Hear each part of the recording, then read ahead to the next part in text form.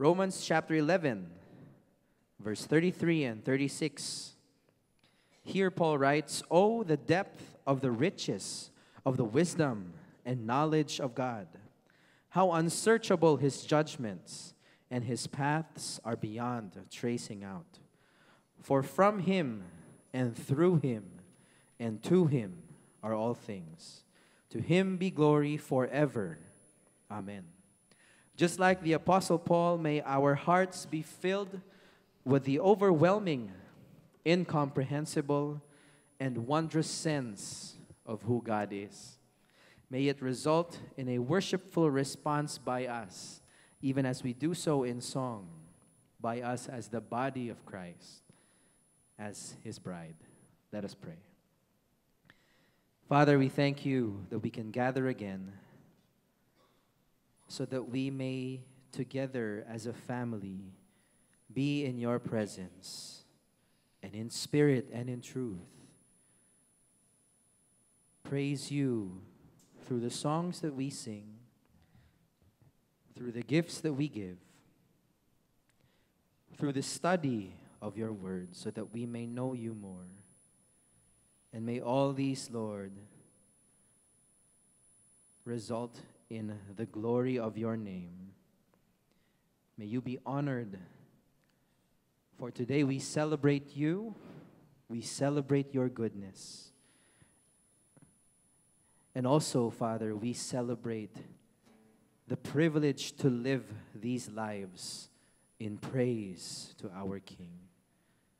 Amen. Let's stand together.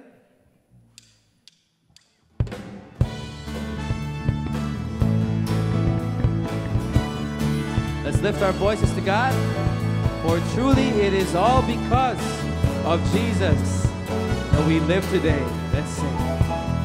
Giver of every breath I breathe, author of all eternity, giver of every perfect faith, to You be the glory. Maker of heaven and of earth, no one can comprehend Your worth. King over all the universe, to You be the glory. And I'm alive. And I'm alive because I'm alive in You. We declare it's all because of Jesus I'm alive. It's all because the blood of Jesus Christ that covers me and raised this dead man's life. It's all because of Jesus I'm alive. Sing that from the top. Giver of every breath I breathe, giver of every perfect thing. Let's worship the Lord together.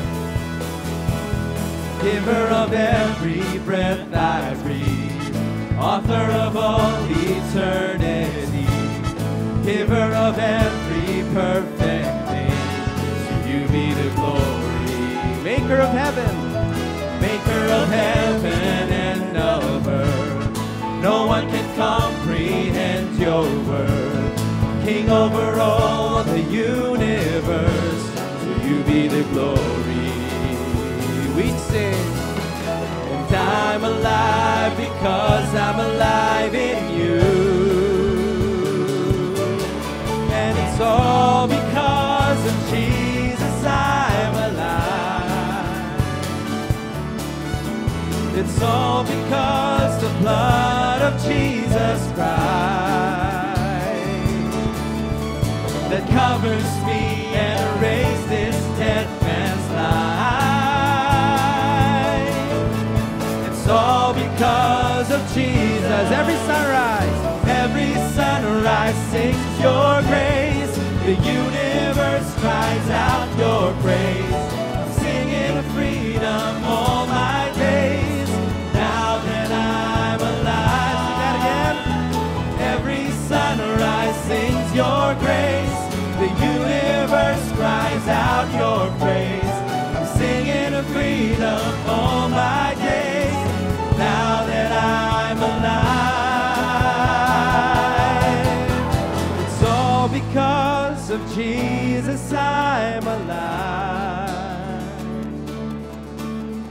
It's all because the blood of Jesus Christ that covers me and raised this dead man's life. It's all because of Jesus, and it's all because of Jesus I'm alive. It's all because of Jesus. It's all because the blood of Jesus Christ that covers me and raised this dead man's life. It's all because of Jesus. It's all because of Jesus. It's all because of Jesus I'm alive. Amen. Let's give the Lord a clap offering. Lord, thank you for the lives we live today, for the life you've given us, for the life we can use to worship you, to honor you, our God. Let's sing. One church, one faith, one anthem raised, God and God alone. One cross, one grace, one name that saves. All praise to you belongs. All praise to you belongs. We lift you higher, higher. God and God alone, your name be louder, louder than any other song. You are forever seated on your throne. You are forever God and God alone. Who else can wash our sin away? God and God alone. Who else can raise us? Who else can raise us from the grave? All praise to you belongs. All praise to you. All praise to you belongs. We lift you higher, higher. God and God alone, your name be louder, louder than any other song. You are forever seated on your throne. You are forever God and God alone. All together.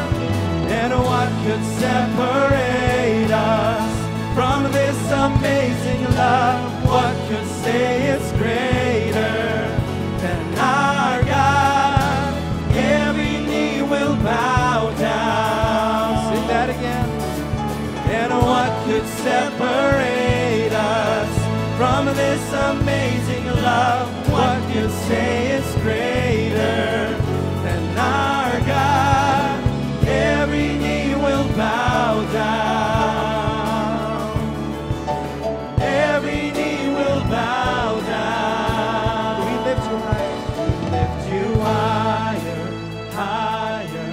God and God alone, your name be louder, louder than any other song. You are forever seated on your throne.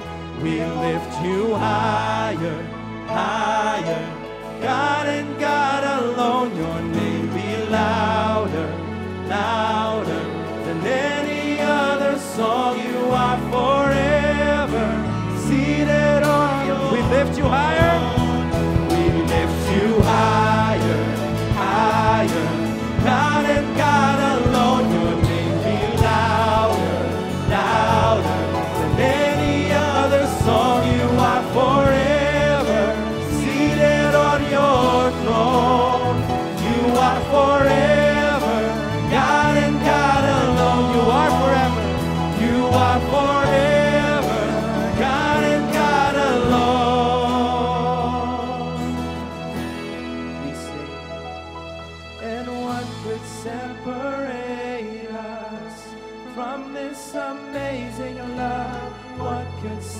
it's greater than our God. Every knee will bow down. And what can separate us from this amazing love? What can say it's greater than our God? Every knee will bow down. Every knee will bow down. Every knee will bow down. Every knee will bow down.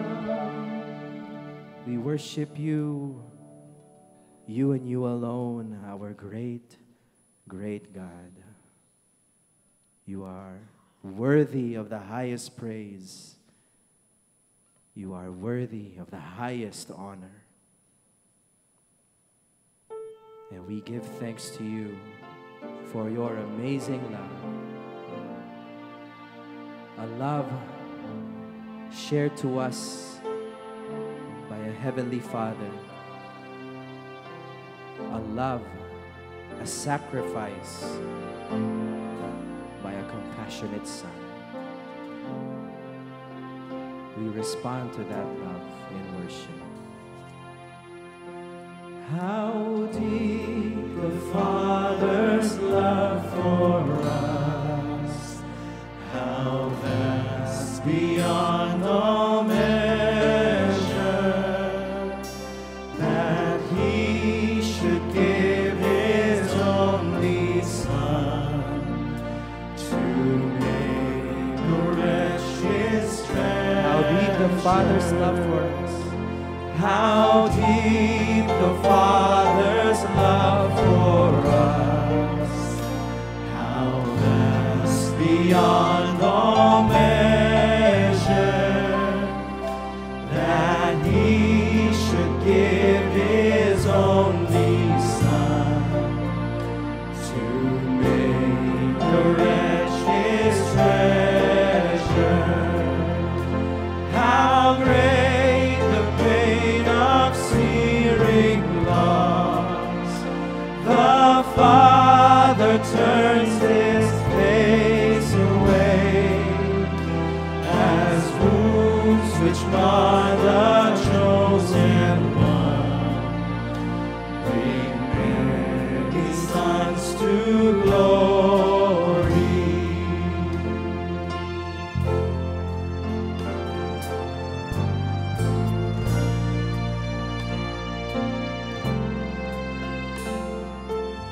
Together. Behold the man upon a cross, my sin upon His shoulders. Ashamed I hear Thy mocking voice call out among the scoffers.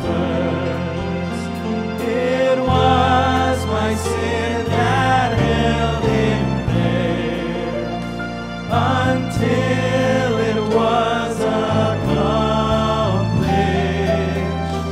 His dying breath has brought me life. I know that it is finished. May this be our prayerful response,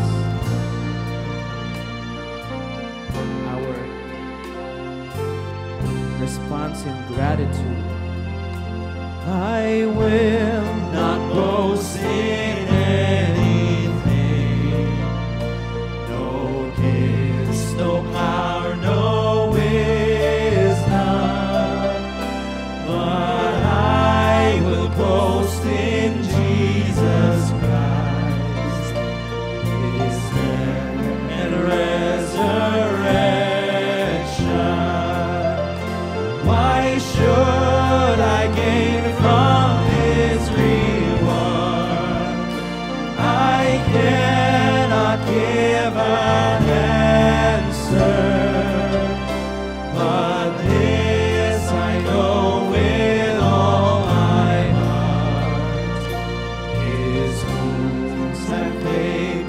Why should I gain from his reward?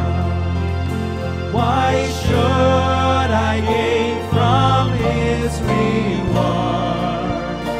I cannot give an answer, but this I know with all my heart. His wounds have paid my ransom. This I know with all my heart. But this I know with all my heart. His wounds have paid my ransom.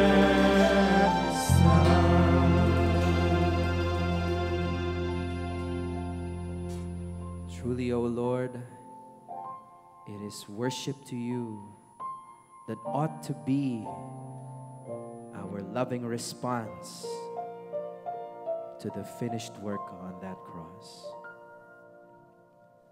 to the blood that was shed, to the death that was not in vain, for our Lord and Savior Jesus Christ reigns now and forevermore, seated at the right hand of the throne of our Father, and each day bestowing upon us such deep, deep and great love. May we love you all the more in return. Even as we continue in this time, may we show how much we love you. Amen. Let's now prepare to worship through our gifts.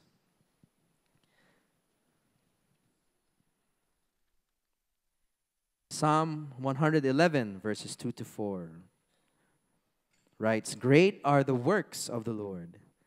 They are pondered by all who delight in them. Glorious and majestic are his deeds, and his righteousness endures forever.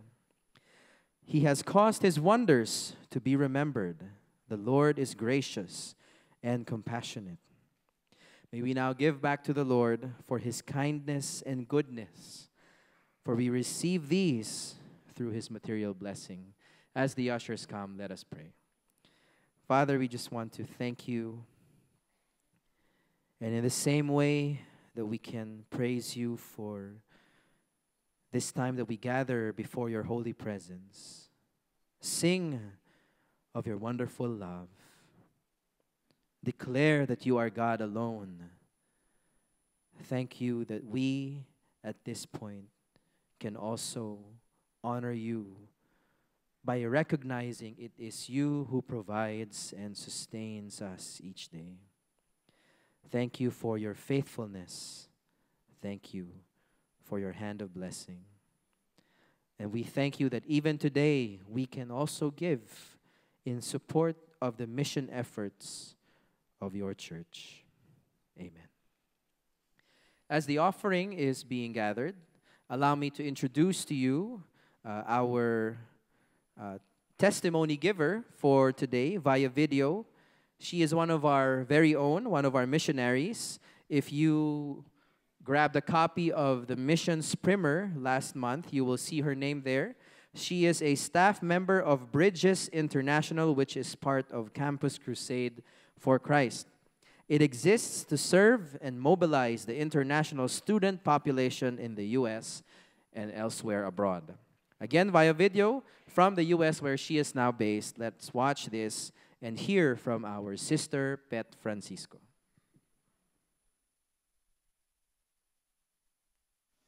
I was disowned by my father when I joined Campus Crusade for Christ 35 years ago.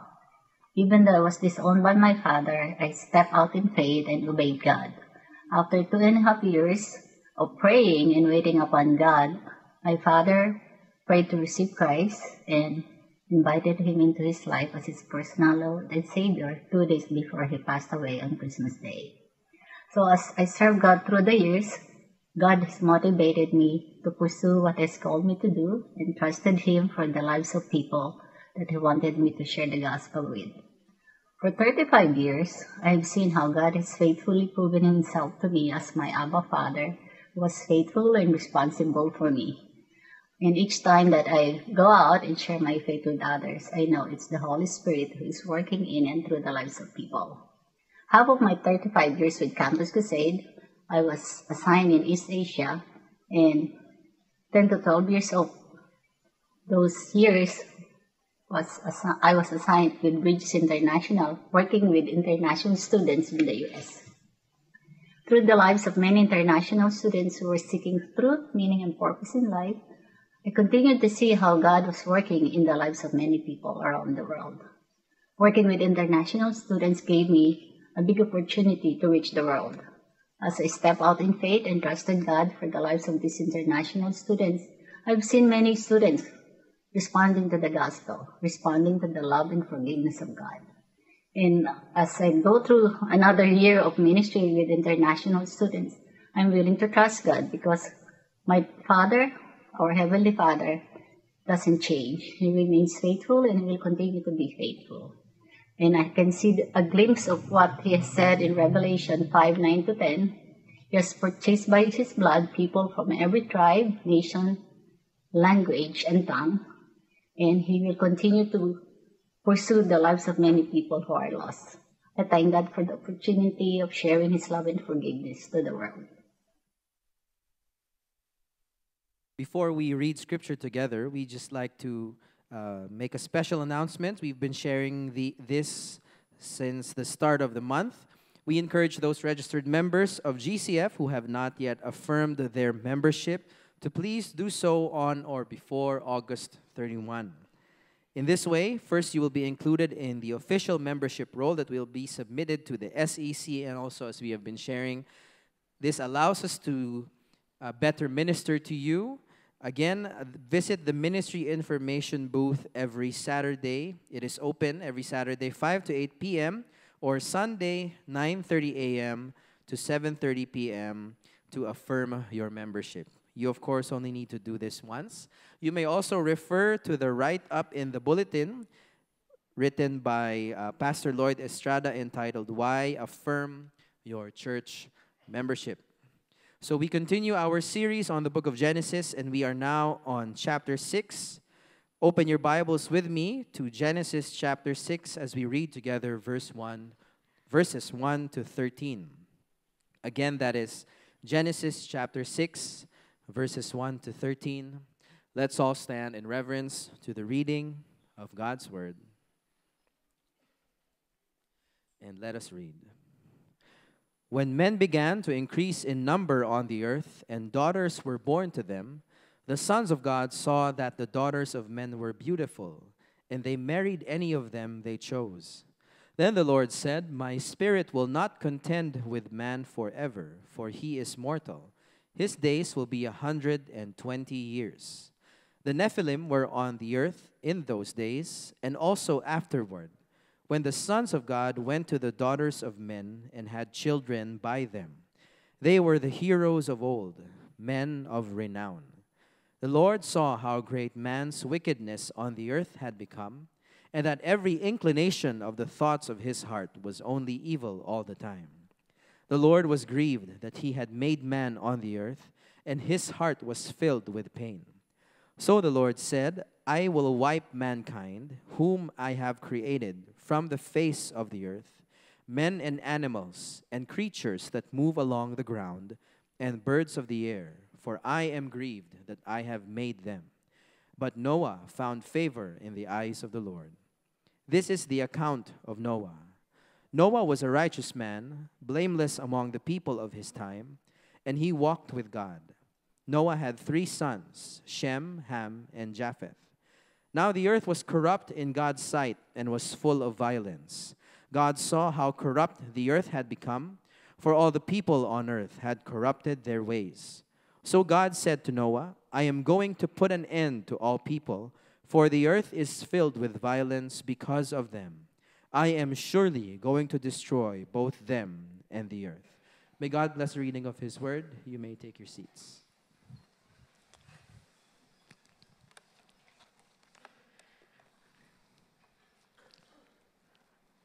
Good evening, people of God. We welcome you once again to our study in the Word of God in Genesis chapter 6, 1 to 13 that we just read together. And this is about judgment. Now, this passage will be a little more dark than usual.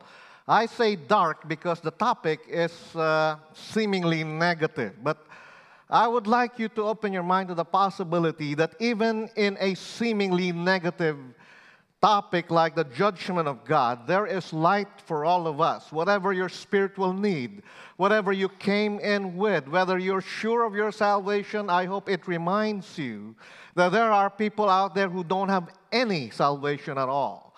If you're not certain of how you stand before God, I hope before the night is over, you will settle this with God. Beloved, if your heart is open, the Lord will speak to you tonight. Because concerning our topic, there's no scarcity of fear-mongers today. You know, people who want others to be agitated and alarmed. I'm not talking about media. I'm talking about ordinary people like you and I know. You know, people who send you an email or maybe a link or a YouTube video or maybe a Facebook post and asking you, aren't you alarmed by this? You know, like recently there was this eclipse in the U.S. I already spoke last week about planet and star alignments. Recently in Leyte, people died from the earthquake. And again, people were asking, when is the big one coming? And then somebody said, what about worldwide terrorism? You know, the ISIS, it seemed they're losing in Iraq, but they're expanding worldwide, including in the Philippines. But husband, do you know there's something more dangerous than ISIS? It's Mrs., so beware. I'm just kidding. I just wanted you to wake up. But, beloved, many fail to realize that rather than fear such things like terrorism or eclipses or whatever else, there is one we need to fear. Not things, not events, but a person. It's God. It's wiser to reserve our fear to the one who deserves it most. The bottom line of our message tonight is this: if you belong to God, you have nothing to fear. Zero. About judgment, nothing. But if you do not belong to God, He should be your worst fear. If you do not belong to God, you're not certain. The worst fear in your life should be God, and one day your worst fear will become your worst nightmare if you wake up on the other side of eternity, because then it will be too late to do anything to undo your situation. Before we proceed, will you please join me in a word of prayer? As usual, I'll be asking you to join me to pray for the country, ourselves, our church, and of course, how we will respond to the Word of God tonight. Let's unite our hearts, beloved, to pray. Lord, we thank you that every worship service, you give us the opportunity to have a short prayer meeting like this, when we invite your people to join us to pray for matters that are of vital importance. We begin, Lord, as always with our country, remembering you commanded us, 1 Timothy chapter 2, 1 to 2, to pray for kings and all who are in authority. And Father, that reminds us that whatever our feelings are towards our national leaders, whatever our opinion is about our president in particular, we are to shelve that aside and in obedience to you, pray for him, his salvation, even his blessing, O God. And we specifically pray for wisdom and discernment, Lord, that can only come from you, guidance from you, for our President, Rodrigo Duterte, Father. We pray you will guide him in his policy decisions, his public statements, Lord, and everything else concerning his leadership. Again, we know if you bless him and he succeeds, the country will be blessed along with him.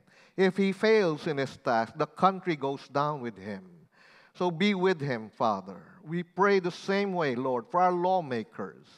We pray that you enable them to pass laws that will benefit everybody in society, not just the high and mighty, but all levels in the economic strata that we have. We pray particularly, Lord, that laws will be passed that will give more to those who have less in life, Father. We pray that our laws will have sympathy for those who have much less privileges than many of us have. And Lord, we pray that you continue to shield and protect a believer in the highest levels of government. Our Chief Justice, continue to be with her, Lord, in her battle to preserve her integrity and her reputation, O God. Protect her, Father, even as we pray together. Lord, here in our church, we are reminded to pray for our missionary, Connie Ang. Lord, for reasons known only to you, you did not let her stay long in her country of service. But you, Lord, have somehow allowed her cancer to return. It breaks our heart, Lord, to learn that she's now battling cancer again after we commissioned her just a month ago. But Lord, you're sovereign. You know all things. Be with her.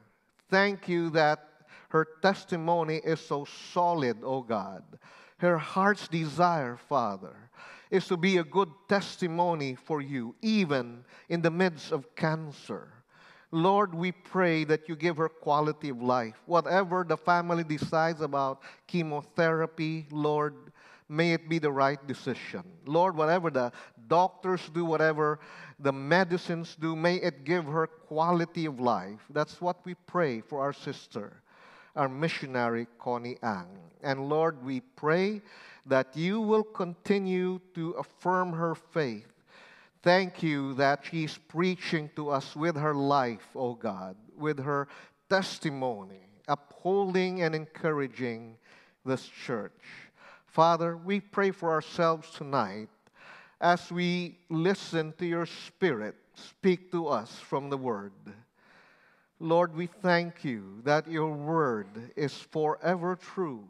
It is forever relevant. Tonight, as we look at it, may your Spirit, Lord, be specific in the way He addresses every one of us. May no one who came here tonight leave without the Holy Spirit addressing their spiritual needs. We pray, O God, that you will be glorified in our midst tonight as we let your word speak for itself. We ask all of this, Father, through Jesus Christ. Amen. Amen. If you belong to God, you have nothing to fear, especially His judgment. But if you do not, He should be your worst fear. I would like you to look at how mankind and Noah fared before the reality who is God.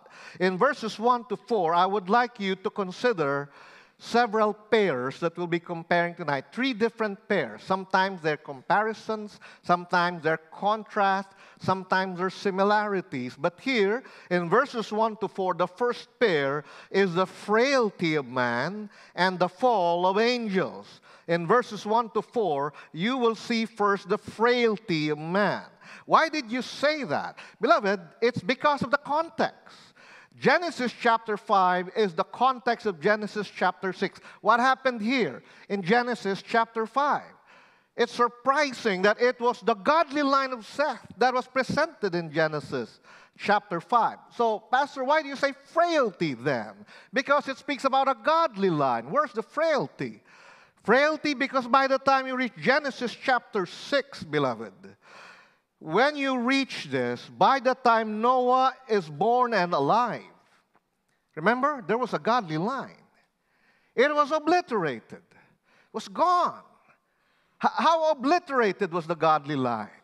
Well, some Bible scholar did some very conservative calculations of how many people there may have been on earth during the time that Noah lived.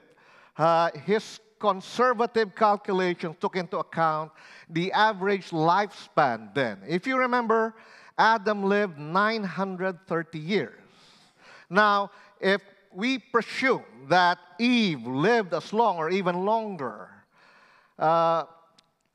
imagine how many children conservatively may have been born to somebody who lived 930 years. Now, ladies, I know this sounds horrible to you, but if a lady is reproductive for hundreds of years, conservatively, she'll have at least 100 children. That's a nightmare to keep giving birth 100 times. But maybe God gave them special strength to bear that, because it was a necessity to populate the earth. Now, when you read Genesis 6, there have been more than 10 generations. And why? Because last week we told you that generations here may not have been all the generations. They may have been representative generations and using representative individuals. So there were perhaps at least 100 million individuals based on those conservative estimates. And out of 100 million, how many are in our terms today saved? You know how many? 8. 8 out of 100 million. Don't even try to compute the percentage. It's 0.000 something percent. 8 out of 100 billion. That's why we said the frailty of man is so highlighted here.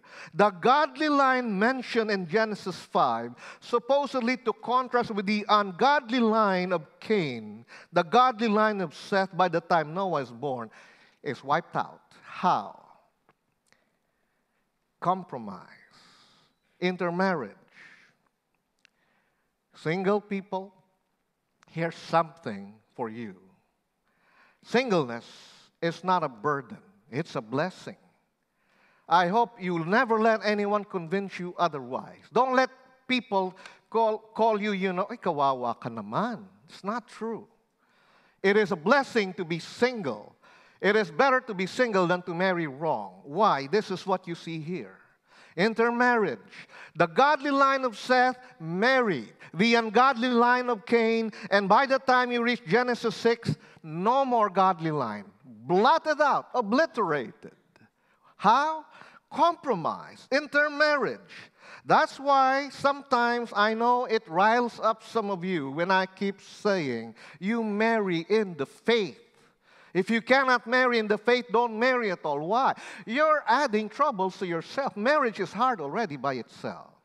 If you marry somebody who doesn't agree with your faith in Jesus Christ, it's not just that you'll argue about where do we take the children on Sunday, to that church or my church. That's the smallest part of it.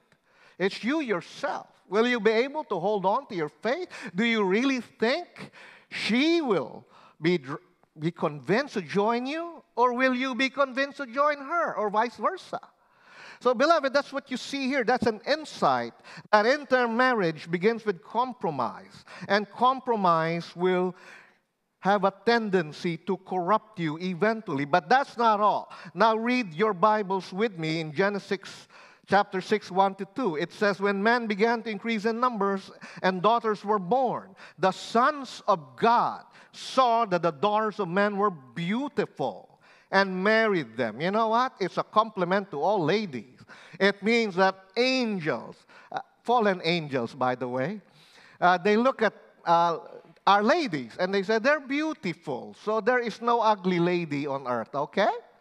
But what does it say here? The sons of God.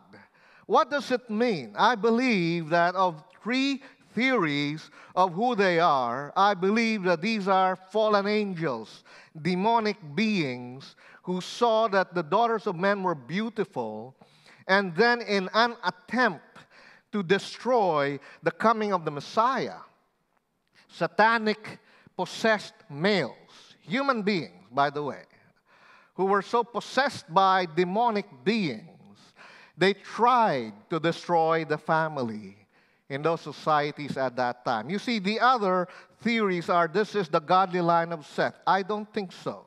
The other theory is these are the kings, the authorities of that time. I don't think so.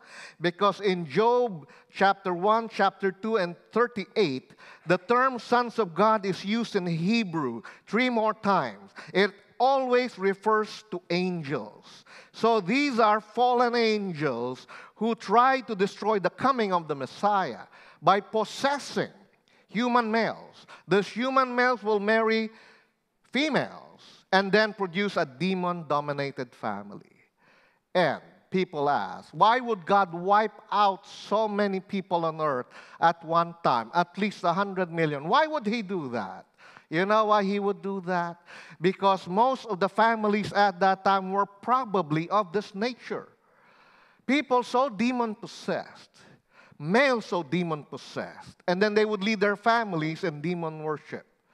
This was Satan's attempt to destroy the coming of the Messiah. He was listening, beloved, when God told Adam, the seed of the woman, the Messiah, the Redeemer. He knew that meant that God would produce somebody who will someday redeem fallen mankind from their sins. So this was his attempt to destroy that, and Satan would possess a lot of people through his demons, create demon-dominated families.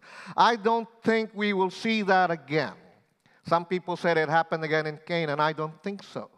I don't think God will allow it ever again except one more time in mankind's history or timeline. The only other time God will allow a demon to so take over a human being they could barely be distinguished will be when somebody arises to lead the earth. He will attempt to convince earth he is far better than Christ in all aspects. And the one who will possess him this time is Satan himself. He will have all the powers of Satan, even supernatural miracles, all the intelligence of Satan over thousands of years. He'll be called the Antichrist. I believe that's the only other time God will allow demons to take over humans again. And why is that? To destroy the coming of the Messiah, or at least attempt it.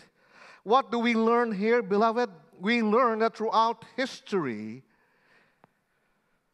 there has been a war. And by the way, you are not passive participants in this war. Not only are you in the middle of it, you are the target of this war. There's a spiritual war. It raged during the time of Noah. It's raging today. And you're not just passive participants. You are the targets of this war. Let us not be so naive to forget that, beloved. And so our response should be in 1 Peter 5:8-9. Be self-controlled and alert. Your enemy, the devil, prowls around like a roaring lion looking for someone to devour. Resist him, standing firm in the faith, because you know that your brothers throughout the world are undergoing the same kind of sufferings. Sometimes we think suffering comes only because of our sins. That's one source, the consequences of our sin. But sometimes we suffer like Job because God allows trials to strengthen us. That's another source. But Satan, beloved, is the third source of sufferings for Christians. That's what 1 Peter 5:9 is saying. Christians can actually suffer persecution and other kinds of hard things directly because of the attack of Satan. And I would like you to know, our response should not be to fear Satan.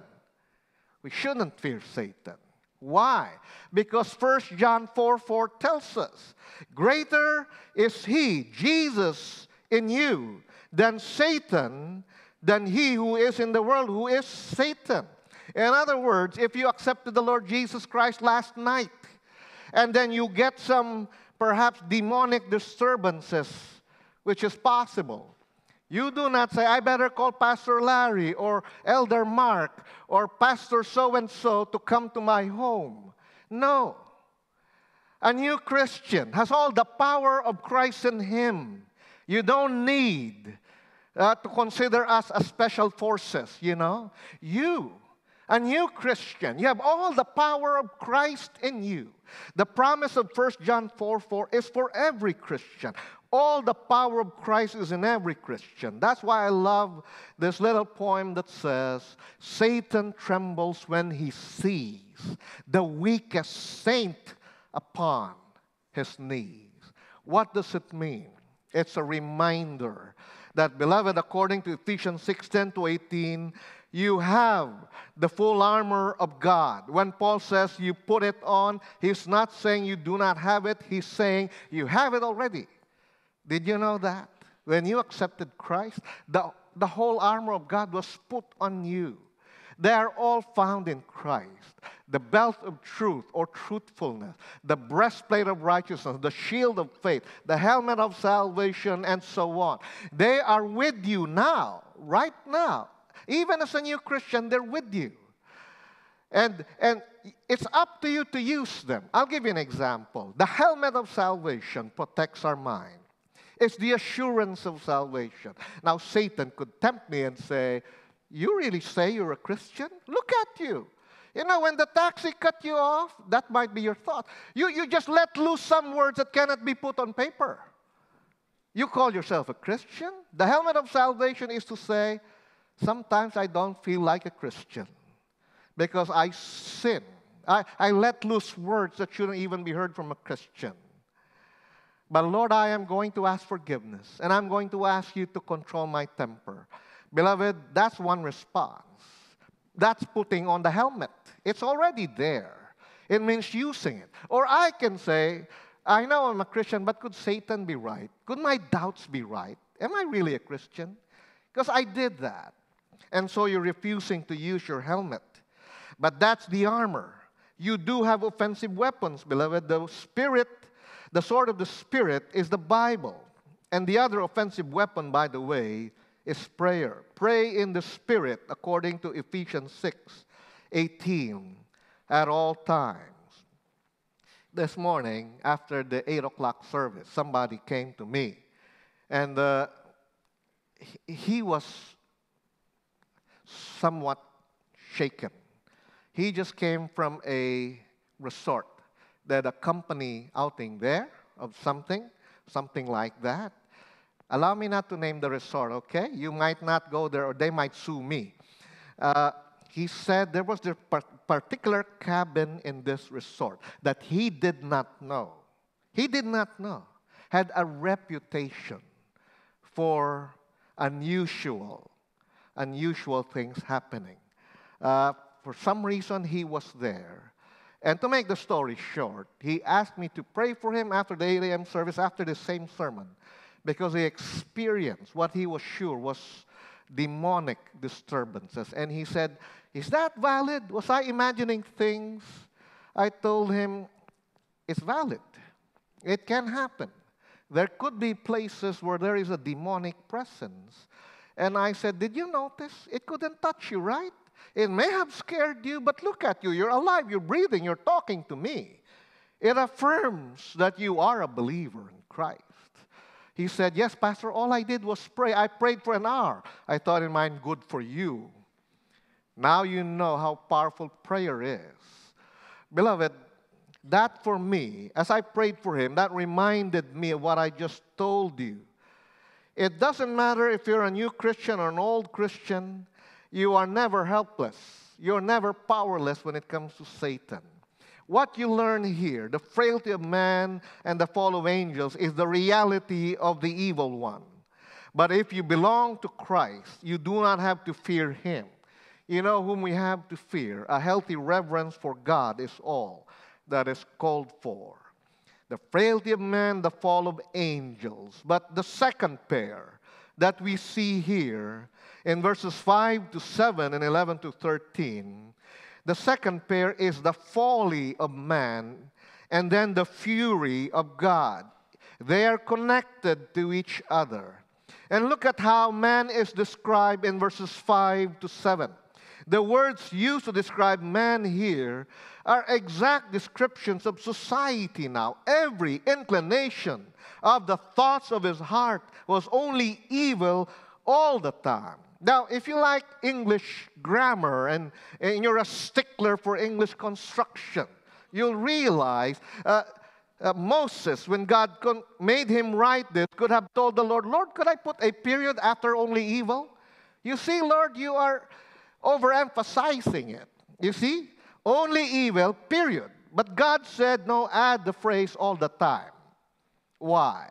To emphasize this is how deeply enslaving sin is. Only evil all the time. All the people on earth had corrupted their ways. You want somebody to give a commentary on this? The best one is, of course, the Lord Jesus himself. Matthew 24:37 to 39. If you have your Bibles, you could turn there, or you could write this down if you take notes. Jesus commented on this when in Matthew 24:37 he said, "As it was in the days of Noah, so it will be at the coming of the Son of Man. For in the days before the flood, people were eating and drinking, marrying, giving in marriage, up to the day Noah entered the ark, and they knew nothing about what would happen until the flood came and took them all away. That is how it will be at the coming of the Son of Man." What is Jesus doing? Connecting Noah's time to our time.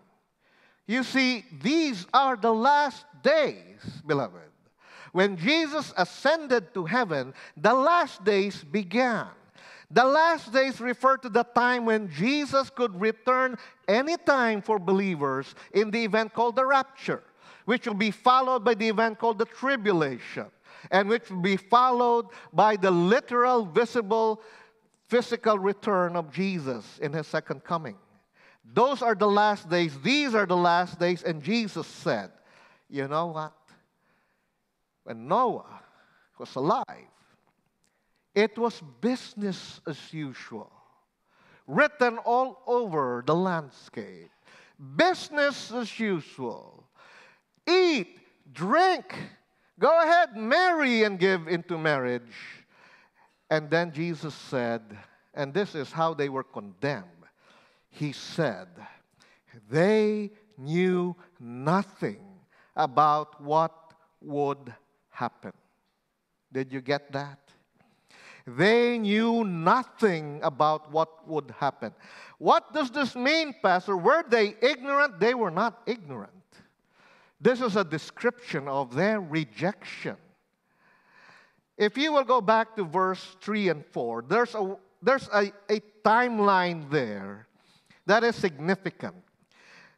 That timeline is 120 years. For many, many years, I thought this was a reference to the average age of human beings during Noah's time. It's not. That's wrong.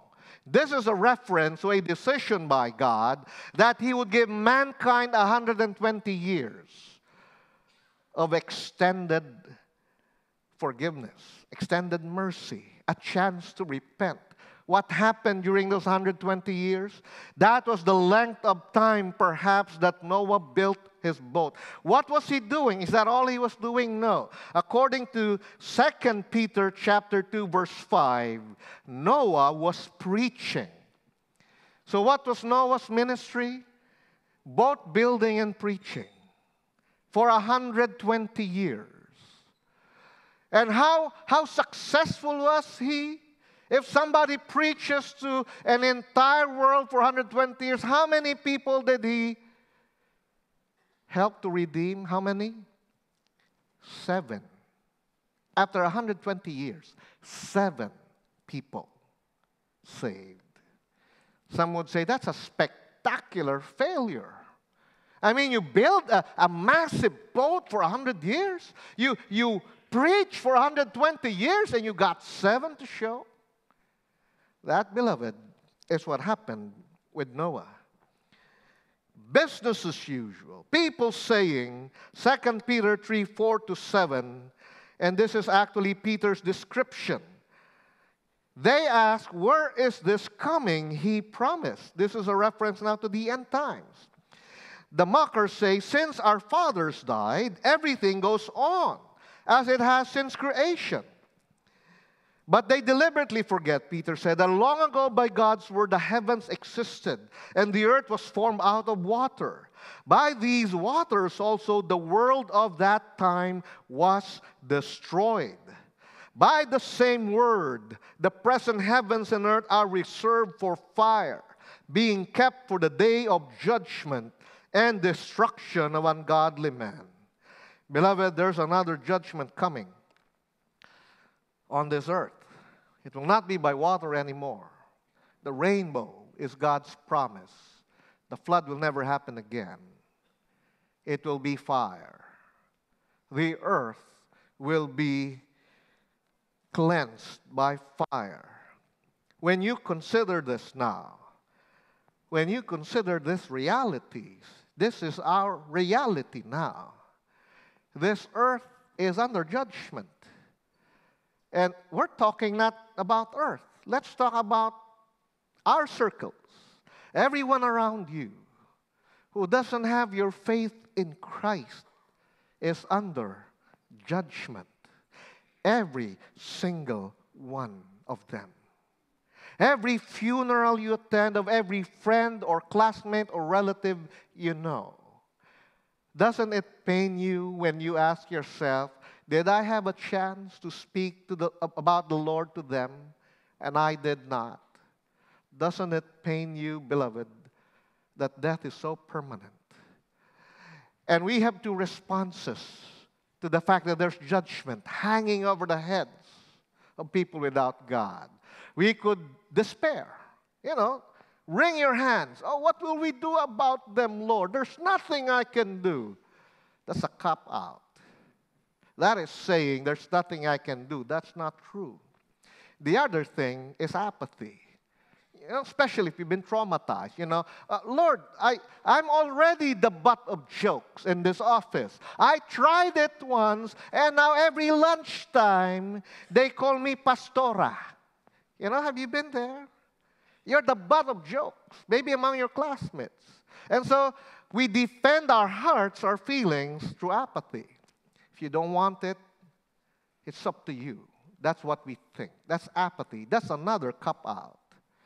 Is that the attitude of God? Will you read your Bibles, beloved? It says, the Lord was grieved. His heart was filled with pain. In other words, beloved, God may have judged the earth, but before that happened, it says his heart was broken. It says his heart was filled with pain. God may be a righteous judge, but he is broken in heart by sin. Everyone you know who does not believe in Christ like you do are living like the people in the days of Noah.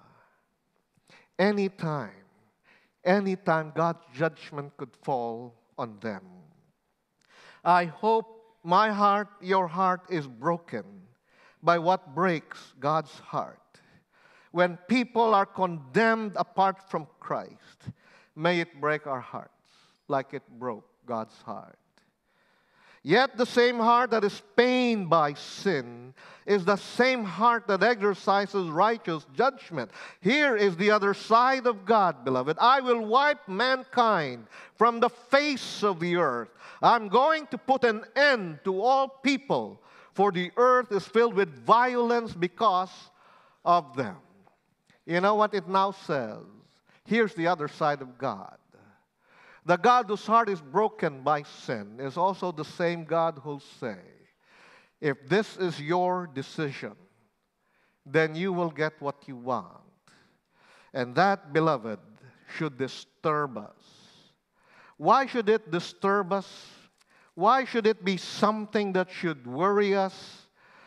I want you to realize this. I maybe share a little of my heart to you. I've always taught people that, until a person has breath, until his last gasp of breath, he has a chance to come to Jesus Christ. I just discovered it's not always true. It's not always true. Did you realize that? It's not always true that God would give a person a chance to get saved all the way to his last breath. Do you know why? Your passage is a good example of that.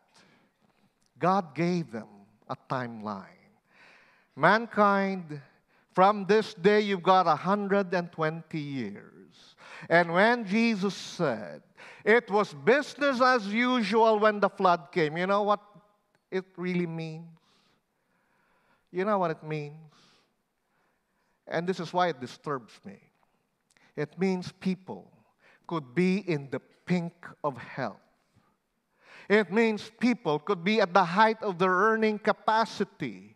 They don't have to be dying of cancer. They could be going to the gym 3 times a week. They could be buff, muscular and all. And then God perhaps would say, that man, that woman who keeps laughing at my word, his time is over while he is alive, while he is in the pink of health, at the height of his earning capacity, while it is business as usual for him. It disturbed me a little because all along I've always thought that God always gives people a chance to repent until their last breath. Sometimes, beloved, he does not. Sometimes, while you are very healthy and strong and earning and building your kingdom, God would say your time to repent is gone. These words, then, should remind us, beloved, to consider our own lives. If you are here tonight, just in case you're here, you're not certain of how you stand before God, I would like you to consider that if you come home tonight still uncertain of how you stand before God, it is now your decision. You can, while you're sitting there, you could say, Lord Jesus Christ, I have kept hearing about you, various ways and means, various people throughout my life, but I've never been sure of how I stand. Lord Jesus Christ, the best way I understand, I ask you to forgive me, a sinner. Lord Jesus Christ, save me. Forgive me. Save me. And from now on, take hold of my life, because it's now yours. You can use your own words. You don't have to copy what I said. But God will look at your heart, and if He sees faith, if He sees repentance, He'll say, you're mine. From here on, from this night, you're mine. Don't come home tonight if you're still not certain, because the judgment I've been talking about could be for you.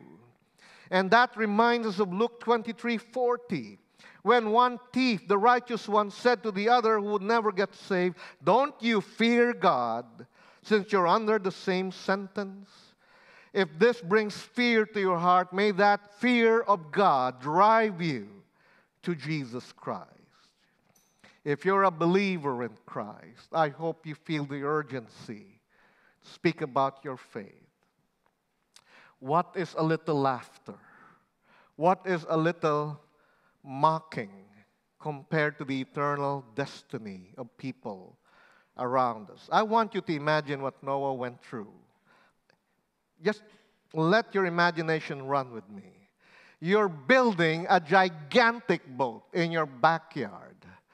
And for 100 years, which seems to be the length of time it took him to finish, the length of time he also preached to the whole world that he could reach. Nobody listens to you. In fact, you're probably the song of the drunkards. Did you see that wacko, Noah? You know, that old man, hiring all these workers, spending all his money, spending all his resources. Even the carpenters doing the work for him. They find him crazy, wasting all his money on a boat. For what reason? And then make it 100 years or so. Building a boat that nobody could understand why. What for? Preaching. No one listening to you. And in the end, you could only save your own family. That's Noah. If you're a Christian, I hope it reminds you. Keep preaching righteousness. Keep sharing the gospel. Even if you become the butt of jokes, even if you have nothing but mockery as a reward for it, even if people reject you, share the gospel. Our final point here, the final pair that you see, is found in verses 8 to 10. Beloved, it's the favor on Noah and the faithfulness of God. Look at verse 8. But Noah found favor in the eyes of the Lord. The word favor here in Hebrew could actually be translated grace. Now, I know our series is grace from the beginning, but this is the first mention of grace in the whole Bible. It must be very significant. So what is grace? Did Noah earn grace? Was it because he built a boat and God said, "Oh, you're a good man. For your good works, I save you"? No. Hebrews 11:7 tells us this. By faith, Noah, when what about things not seen, in holy fear, built an ark to save his family. By his faith, he condemned the world, and note this, became heir of the righteousness that comes by faith. Did God save Noah because of good works? No. God saved Noah because of faith. New Testament, Old Testament, we are saved by faith. We're saved by grace, and now that we live in the New Testament age, by faith alone, in Christ alone. For Noah, it was simply faith. For us, it's the same. But the sovereign grace of God is always revealed in the preservation of a small remnant. Did you notice that by now? How small? 8 over 100 million. Very, very small. Are you a numbers person? Are you easily swayed by numbers? You know, you're the kind of person who thinks, this must be right, because there are so many of them. How could they be wrong? You know, in the Bible, it's always the opposite. God's people are always the minority. And you will see that over and over again in the Bible. But beloved, a minority with God is the majority. Since we have a little time, if you have your Bibles, could you turn it to 2 Kings chapter 6, starting at verse 8. There's a little story there that's such a beautiful illustration of what we're trying to say. If you are with God, you could be a minority and still be a majority. 2 Kings chapter 6, verse 8 talks about the war between the king of Aram and Israel. So 2 countries at war. The king of Aram had a far superior army to Israel. And the king of Aram would set ambushes against the king of Israel. For some reason, the king of Israel would always know about these ambushes. And so the king of Aram was enraged, and he summoned his commanders. He said, "Is there a traitor here? Why does the king of Israel know everything I'm doing?" And his commanders said, "There is no traitor among us but Elisha, the prophet in Israel. He tells the king of Israel everything." So the king of Aram told his soldiers, "Find out where he lives, and then capture him." So they went to Dothan, a small town. They went in the evening. They surrounded it with a huge army. So in the morning, in 2 Kings chapter 6, when the servant of Elisha woke up, he saw the huge army surrounding him and his master's home, and he asked his master, "What shall we do?" Look at Elisha's response. He said, "Don't be afraid. Those who are with us are more than those who are with them." And Elisha prayed, "Oh Lord, open his eyes." The Lord opened the servant's eyes, and he looked and saw the hills full of horses and chariots of fire around Elisha. I'm not an expert on angels. I don't even know if there are guardian angels or not. All I know is this. If God wants to protect you, He will send thousands or millions of angels if need be. But beloved, the point is this. 1 plus God is always the majority. You are never the minority. The world thinks you are. I know you are in your clan. I know you are in the office. I know we are in Metro Manila. I know we are in the world. But minority plus God, majority. That's what you learn from this story. Now look at verse 9. It gives the complete picture of who Noah was. It says he was righteous, what he was inside. blameless, what he was in relation to others, walk with God, who he was in relation to God. And this last description puts him in a class with his great-grandpa. You know who his great-grandpa was? Enoch. Enoch. Remember Enoch? Hebrews 11:5. By faith, Enoch was taken from this life so that he did not experience death, for he was commended as one who pleased God. Enoch started a lineage and influence that would cross over to Methuselah. Methuselah means, after him it shall come. Hebrew tradition says Methuselah was kept alive by God, and then when he died, it was the end of the 120 years. The deadline, Tagalog, the palugit. It expired with his death at 969 years. The father of Noah was Lamech, who came from Methuselah. They both showed evidence of faith because this is how Lamech named his son Noah. Noah means comfort from God. What is my point here? Now this applies to parents, grandparents even. You know, parents, sometimes it tires you to try to infuse spiritual values to your children, doesn't it? I remember a parent telling me a few years ago, Pastor, to bring my teenagers to GCF, I literally have to drag them out of bed and put them in the car. Wala pa ako sa GCF. I haven't arrived at GCF. I'm already unspiritual. Parents, could you relate with me? And I'm glad my kids are not teenagers anymore because I could really relate with that. But you know what, parents and grandparents, don't tire. Look at what happened to Noah, Enoch, Methuselah, Lamech, Noah. You know, the world says it takes a village to raise a child. You know what the Bible says? It takes a lineage to raise a godly child. This is again seen in the life of Timothy. 2 Timothy 1:5. Paul said to Timothy, I have been reminded of your sincere faith, which first lived in your grandmother Lois and in your mother Eunice, and I am persuaded now lives in you also. Grandparents,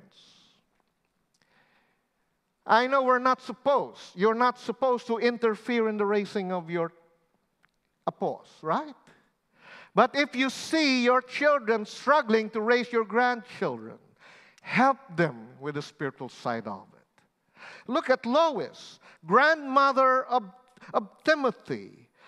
I'm sure she influenced Eunice. It's almost possible that it may not have been Paul who shared the gospel to Timothy. He may have arrived and found Timothy a new Christian, discipled him. Or maybe he shared the gospel to Timothy, he got saved, but it was the testimony of Lois and Eunice which helped Paul.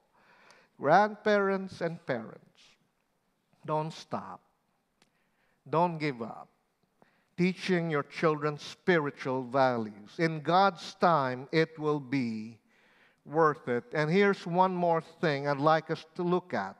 Let's bring this back to the rest of us. Sometimes, beloved, sometimes you feel like Noah. You look around you and no one is listening to you. You know that our wicked generation is the same generation Noah lived in. Jesus was the one who said that. And when your heart is wearied by the struggle of walking with God, in the midst of this generation, don't forget two things.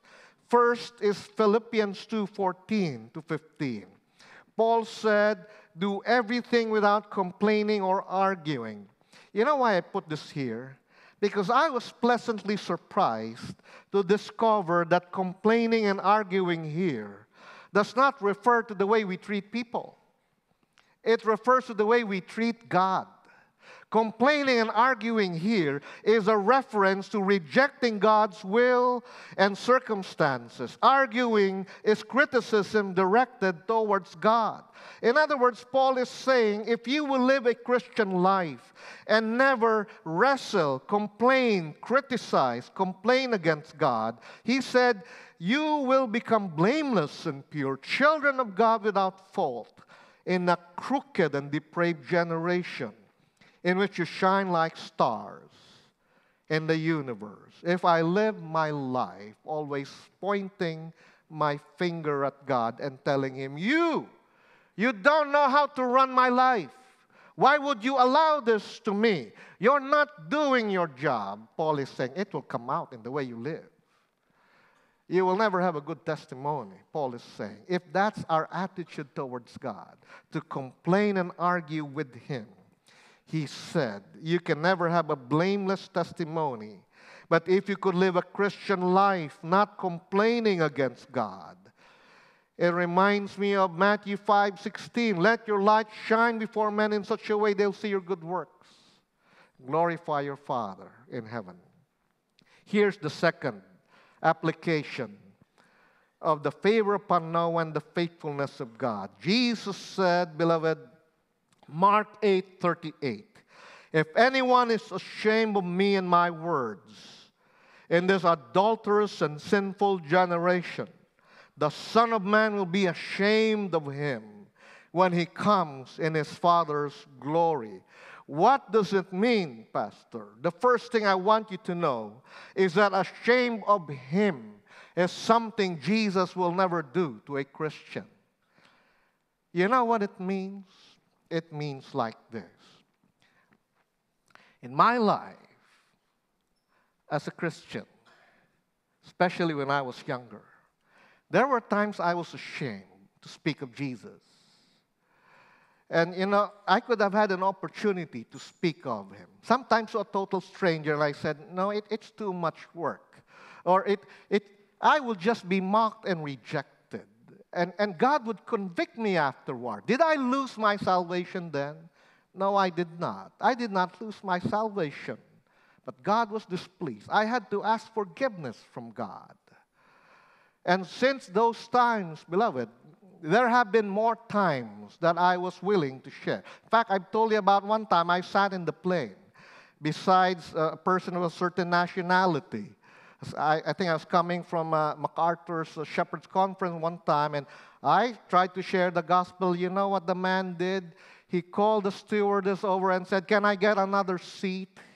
In a loud voice. And he left and transferred to another seat, and everyone was looking at me as if I was some weirdo. It comes with pain sometimes. What am I trying to say? I'm trying to say, beloved, that if anyone in here tonight will say, Lord Jesus, I know I'm a Christian, but I hope that in my office for the next 20 years, no one finds out. It will be uncomfortable. Lord Jesus, I know I'm a Christian. I think so, but I hope for the next 20 years, no one in my clan will find out. You know what Jesus is saying? If you can live a whole life hiding your relationship with Christ, and this is a warning, He's saying, I never knew you.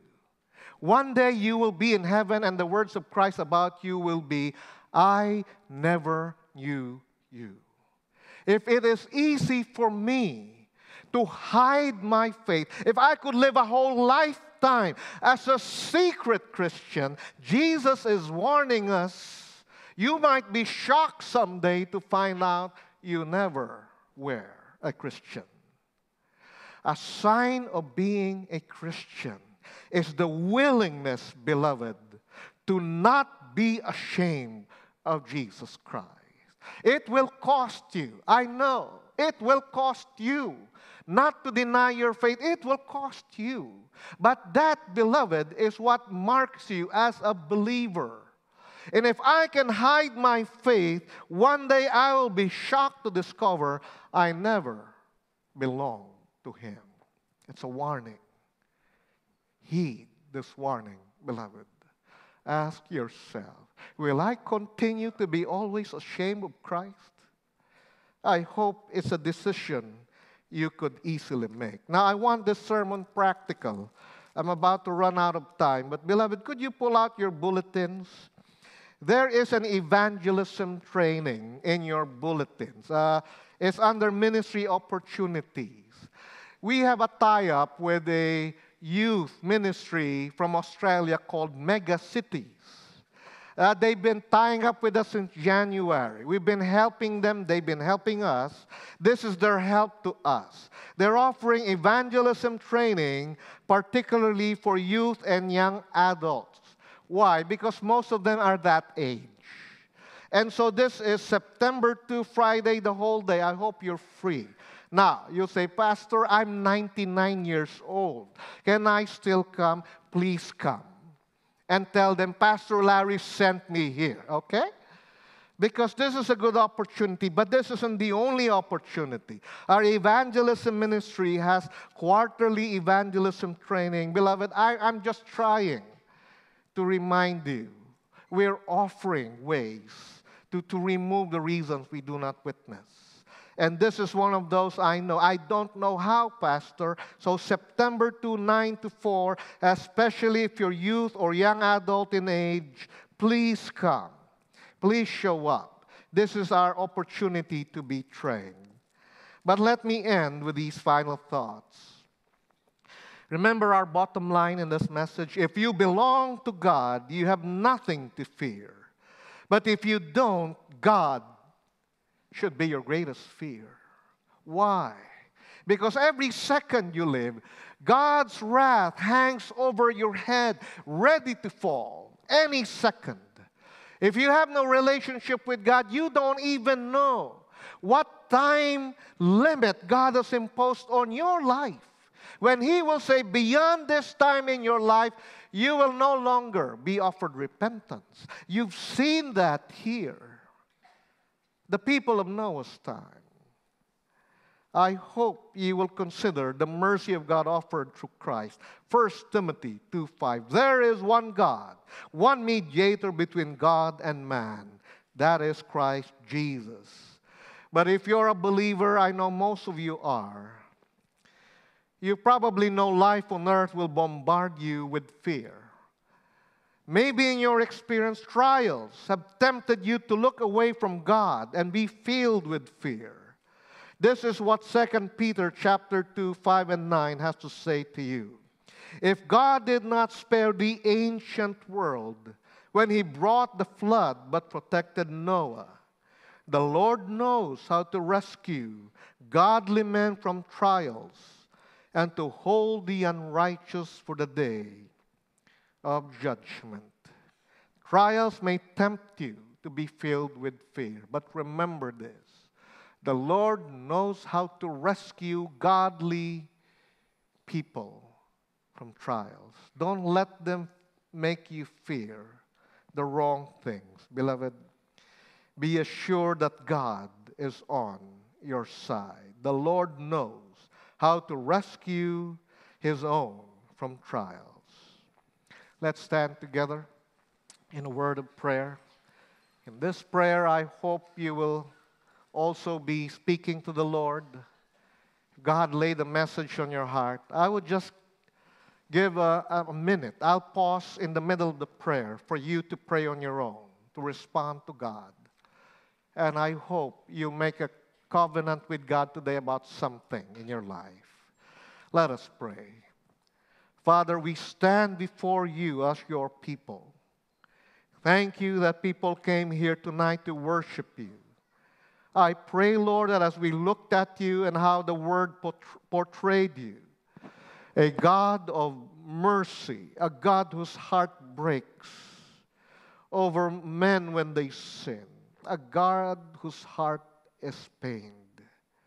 Will you remind us, Father, that the same heart you want in us, a heart that is pained by the thought that men around us every day are facing judgment, a heart that is pained by the reality we don't even know if the timeline in their life to repent has run out.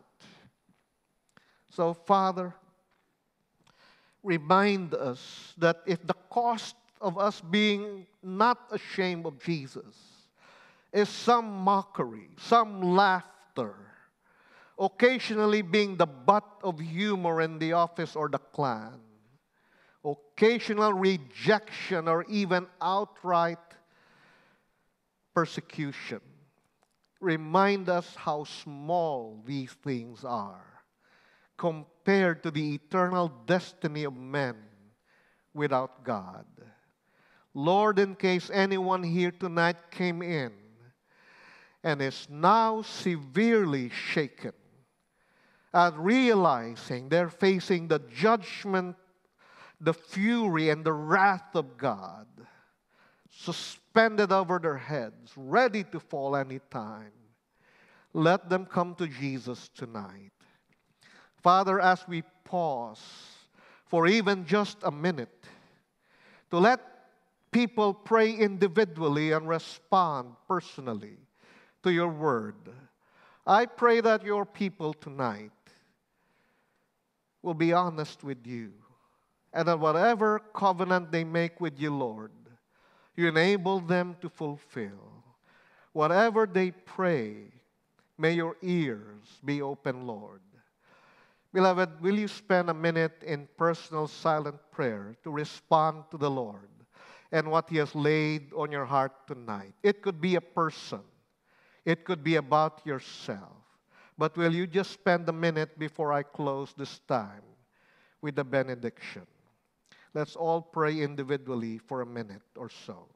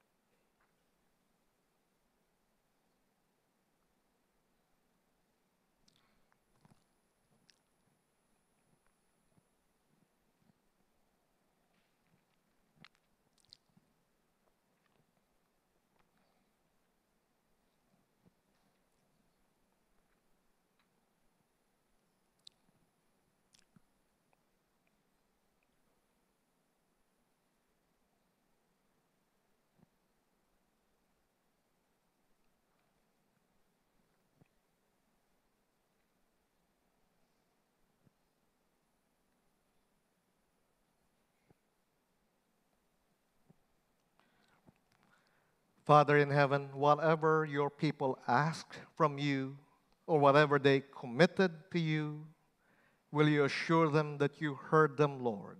If anyone asks Jesus Christ to be Savior and Lord for the first time tonight, let that person come to us, any of the pastors and elders or ushers or deacons, and just help us follow them up.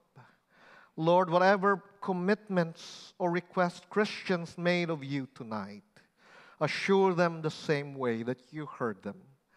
Now let your people depart in peace from this place. Wherever they go, Lord, send them out as missionaries, not of a certain church called GCF. Send them out as your missionaries, your people, who will go to wherever they have lived, to go to people they have known and related to, and now be unashamed witnesses for you. No matter how faltering our words may be, no matter how awkward it may be for us, Lord, enable us to not be ashamed of Jesus, to go to wherever we are and be your missionaries, Lord. This is my prayer for your people. We ask this all in Jesus' name. Amen and amen. God bless you all. You go with God.